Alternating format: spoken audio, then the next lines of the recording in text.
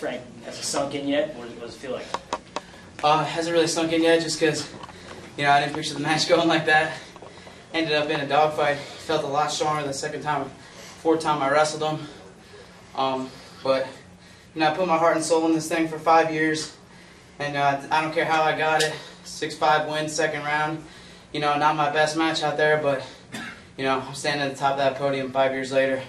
Thanks to all my coaches, my fans, my family who's the best. Everyone, high school coaches, club coaches. I wouldn't have did this without all of them. They're even here supporting me right now. Right there.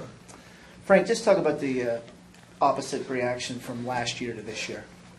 Last year I got killed and went back and trained as hard as I could for a year straight. I took a lot of heat, a lot of criticism from that match, but all it did was motivate me. Really proud of myself. I don't really like to gloat or nothing, but I had a lot of shutouts this year. I dominated people, and I had a blast doing it. And I got so much love for these coaches. Two best brothers in the world coaching me in my corner. Nothing feels better than that.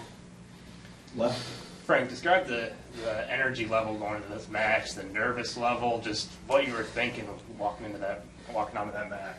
It's really hard to even answer that question because 1 second I'm so hyped, I'm doing jumping in place for 30 seconds. The next second I'm trying to calm myself down. Then I'm hugging everyone. So many different emotions.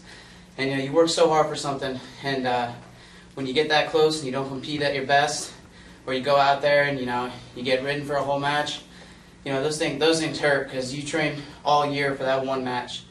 And just happy I got it done there. It's not my best match, but I'm just very excited to be part of such an elite company.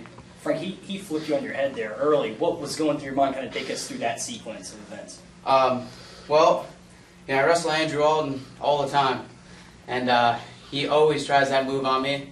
And I just thought, hey, this kid can't be stronger than Andrew, so I'll just cut across here. And I cut across, and he hit the gator roll on me. And I was on my back for a second, and I started going over, and I said, I'll never let myself live this down. Right there in the middle. Frank, you guys had the team title locked up before you even had to take the mat tonight. Did you envision that happening honestly, this weekend? Yeah, I did. I don't know, this team's special. It's I can't even put my finger on it.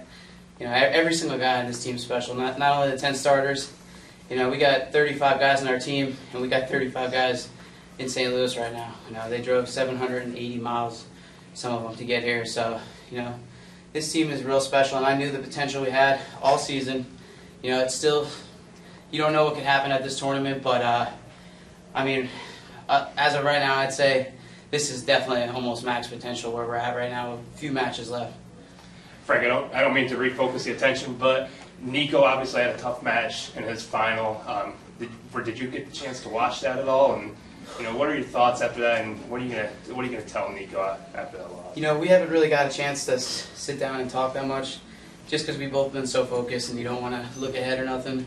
I texted him last night because I was thinking about it all night, how special it was what Nico did. When he first got here, I didn't know what to think about that kid, to be honest with you. And now, I love him. I want to stay with Penn State just so I can watch Nico and ride his success with him. That kid works harder than anybody. He asks me to drill every day after practice. Anything, what kid wants, he'll get it. Go here to right. Frank, you came into this tournament without any kind of knee wrap, pretty healthy. There was a point there where, I believe in earlier rounds, where you kind of tweaked something. Kale said you were fine. I know you would say that. Now that this is over, would you care to elaborate on that? Maybe what changes you had to make to your game to kind of deal with what happened? This ended my second match. I got real tired, and it was a dogfight, and that kid was, buzzsaw. And there was 10 seconds left, and I've turned my knee down and kick away hundreds of times, and for some reason when I did it that time, inside of my knee, my whole knee popped out. And then it kind of popped back in, and I didn't know what to expect. And I just lost it, I ran off the mat. I just thought, it was all being taken away from me right there. Everyone was trying to calm me down. I was freaking out. I finally sat down with our doctor. He told me my whole knee popped out, but I popped back in, and, it hurt this whole tournament, to be honest with you. I I couldn't really even warm up. I just drilled a little bit and just couldn't wrestle. It's hard to lose my weight, But I got real down on myself before that quarterfinals match, and I remember, to be honest with you, I almost broke down and started crying. I went in the locker room and sat down, and Kale saw me in there, and he kind of gave me one heck of a pep talk. And after I got done talking with Kale, I just went out there and killed it in my quarterfinal match. And it's just when you hear something from Kale Sanderson, you can't challenge that. You got to believe anything he tells you because Kale knows more than anybody. Just to follow up to clarify, you said that you almost broke down or crying. Was that because you didn't feel like you were 100%? Like maybe you might not be able to give it your best effort? Or Yeah. It was that. It was me being a wimp. It was just kind of. I'm so unfortunate. I worked so hard all year, and then this is going to happen to me. And I just got into pity mode, and luckily my teammates are tough as nails, and no one would give me any pity or sorrow. They told me I was fine, and just be a leader. Middle. Frank, any thought about continuing wrestling in freestyle with Nittany Lion, or is this truly your last match? It's something I've been thinking about for a while. I haven't really done much freestyle, but I love it, and I just really hope an opportunity opens up for me to compete in freestyle.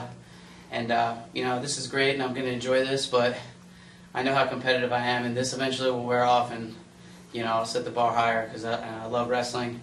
And any way I can contribute back to the sport, coaching, competing, helping my best friends that are on my team, or anything, I'm going to be wrestling the rest of my life. We have time for 2 more questions, right here on the left. Frank, just to follow up from Travis, do you care to elaborate a little bit on what Cal said to you in that pep talk, or any specific examples? There was 2 things that he said to me that really stuck out. The first thing was, get your headgear, put your sneakers on. We're going to go exit you out of this tournament right now. He's like, if you're quitting right now, we'll just exit you out of the tournament. And the second thing he said that was awesome was, he's like, they don't make movies about guys who have perfect seasons and win the nationals and everything's happy-go-lucky. It's the adversity and, the test. And for some reason when he said that, I started thinking that I was going to be on the Jersey Shore cast or something. It popped in my head, though, and then I just kind of started laughing to myself. And I was like, all right, let's just get this.